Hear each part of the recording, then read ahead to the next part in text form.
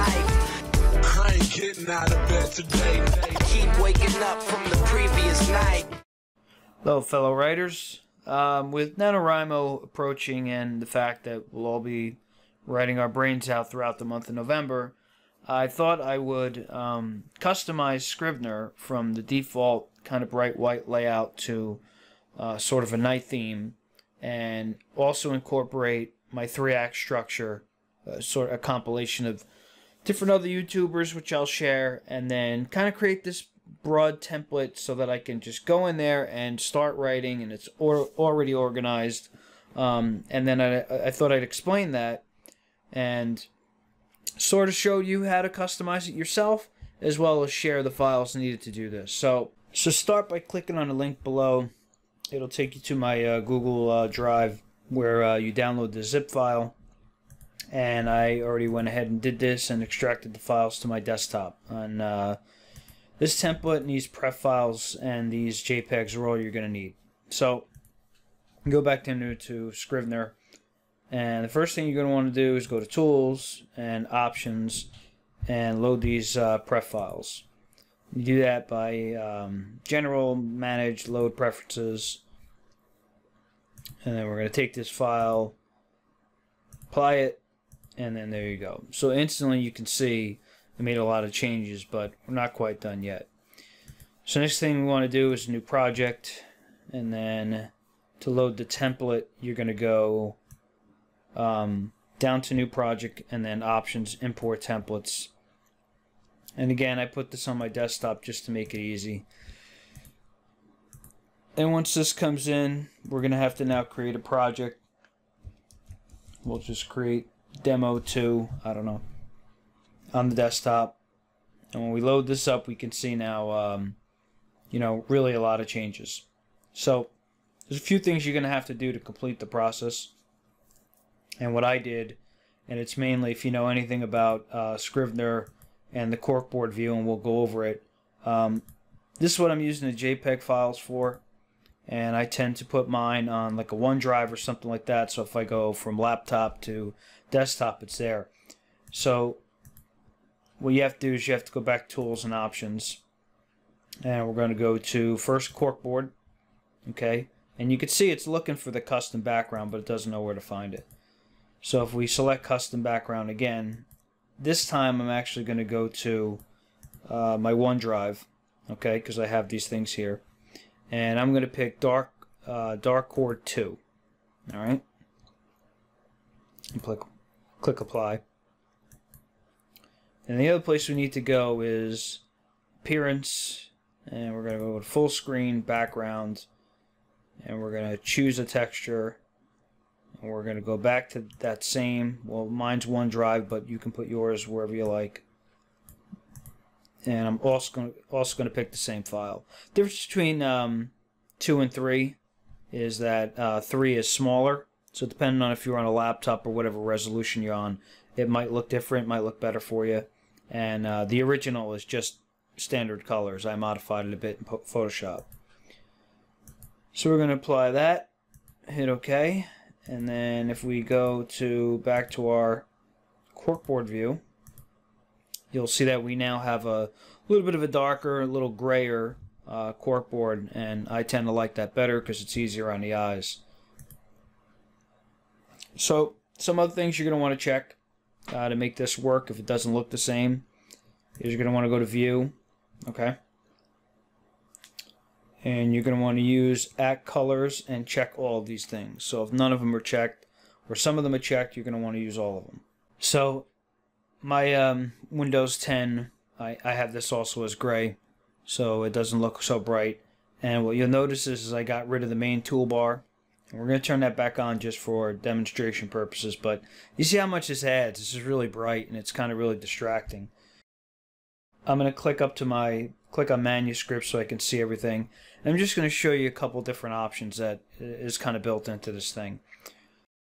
If we click on inspector, and you can get there 2 ways. You can get there by clicking this little button here, or by going back to view and layout and then clicking inspector. Either way, either works.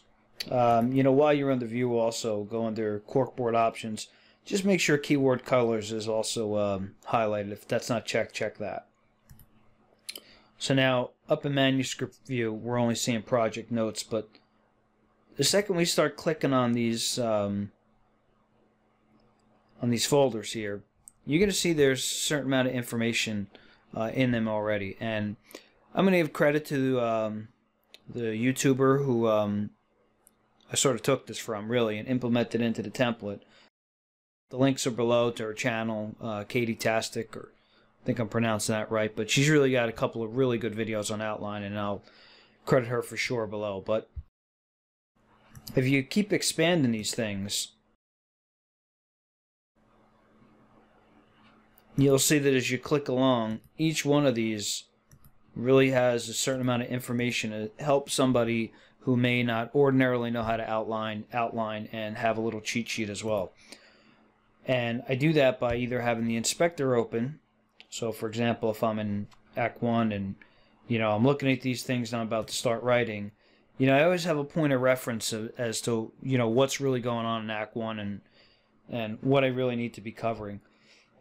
And then some of these things I break out by what's actually supposed to happen. So what happens in the meeting, and I have that here in the inspector. And then for my scenes, I color the scenes depending on really what draft I'm in.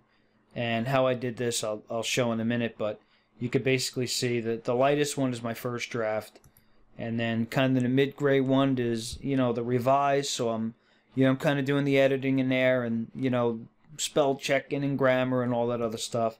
And when I'm done with this thing, and I know I don't need to look at it anymore, it's ready for an editor, that's really when it's going to be the darkest gray. So I know I don't really have to look at that anymore. So I'm going to collapse this for a second, and then you'll notice here you have this split screen view. So the alternative way to look at this is to turn the inspector off and then turn this on, and you'll see now you can highlight each windows. You kind of splitting it down the middle. If I highlight this window and I get it on manuscript, you kind of see I get the same thing, but more in this folder view that I'm accustomed to. So as I break these things apart, it's really nice because I can see everywhere I am at any given time in its own window, with the cheat sheet notes and all of those things. So the idea behind any of this, I'm going to turn this off for now and bring the inspector on, is that again, it's really like a cheat sheet if you're a new writer, or you're just trying to plan everything out. And as you're going along, you're really kind of changing these cheat sheets. You're putting what your scenes are, what's going on in your book. So what I did is I figured once you get halfway through changing this thing, you might get lost or forget your your cheat notes, or what am I supposed to be doing in this scene or whatever. So I copied it all the way down here to outline formats. And this is pretty much the same thing. It's a duplicate. And what this does is you're not modifying it here. And this isn't going to show up when you compile. So you can always go back to this. If you had changed all these folder names and you changed everything about it, you can go back here and take a look and go, oh man, what's, inciting incident, for example, and it's going to be there for you. So these folders, each one of them, they're set up with this checkbox to not include it in the compile. So you don't want all these things, showing up when you compile your book, and all these other, line breaks and all that kind of stuff. That's really not what you need. I'm going to go through just really briefly how I color-coded these, so you can add if you want, you can change it. Some people don't do chapter 1, 2, and 3 or what have you. Some people just do scenes. And the way that's done is when you have the inspector open, that's the fastest way I know how to get there. Is you're going to go here and you're going to edit it. Okay. So there's a couple really important things they hide in here. One is the labels, and this is what we're talking about. So I made these myself, and they're pretty easy. You hit plus and you can add whatever you want. Scene, complete, I don't know. right? And then when you double click the actual color, you can make this any bright color you want, anything you want. The only thing I notice is that these things kind of get screwed up. It seems to want to go to the first tile, so I just move it out of there. But you want to make this thing bright yellow and then add it to custom colors, you can do that. And then all it really takes in here is changing it just like that, and now there you go.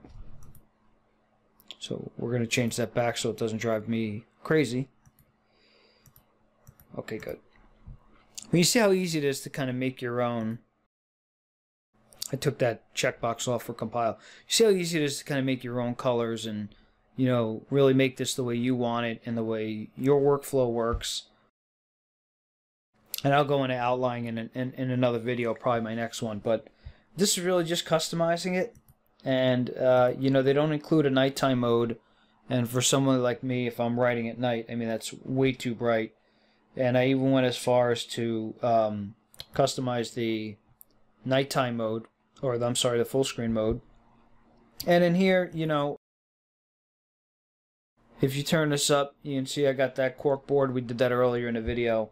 And now I can just write, you know, got a nice corkboard background or whatever I might want, and I can go in here and you can see the font it's not quite a bright yellow, but it's easy enough where you can see it, but against the gray background, you know, it's just easier on the eyes. So I'm going to escape out of that, and I'm going to go back into some things you're going to need to change. So in this edit view, and again, I'm sure there's another way to get there, but I can't find it.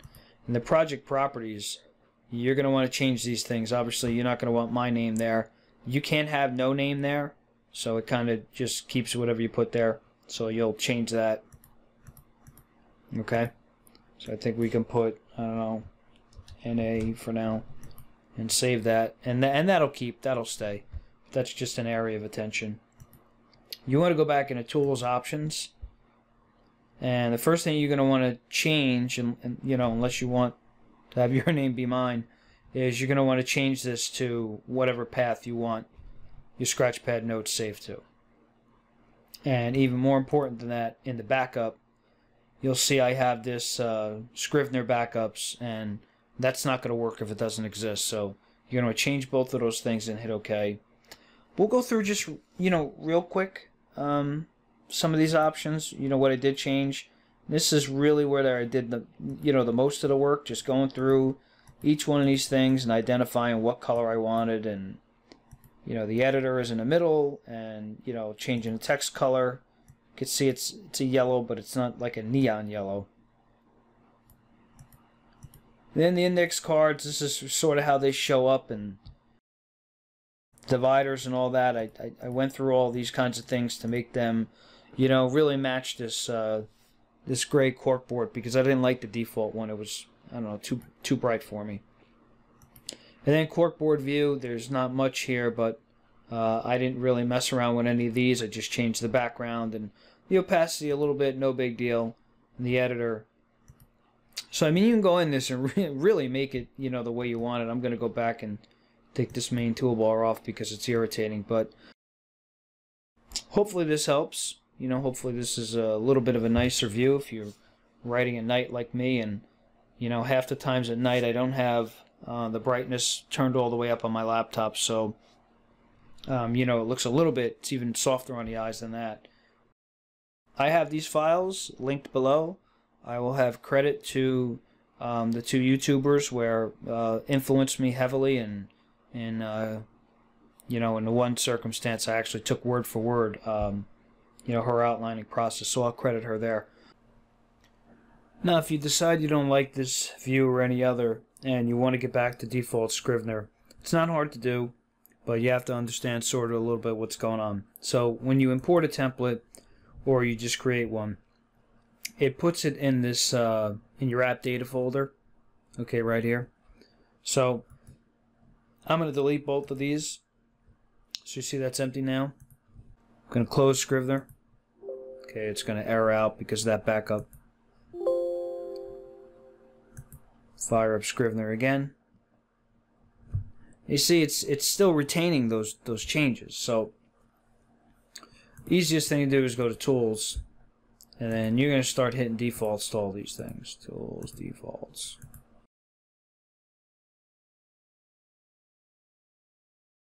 But you see it's still retaining some of these things here, and that's because of the template. So you'll go to File, New Project, okay? And let's go to Fiction. And let's type template. Okay. And we're back. We're back to standard template. So if we want to keep this vanilla view now, we can just go back to File, Save as Template, and it's going to go back to that. You see that path is the same. We'll just call this Novel. Okay, we'll close everything out. Close this guy out. Fire up Scrivener again. Now it's retaining that last project that I worked on because that's what it does. So we go to Recent Projects, Templates, and then we'll see now. You just save this, and it'll basically retain this. Hopefully this was useful. I know it went a little long, but thanks for viewing, and good luck in your outlines.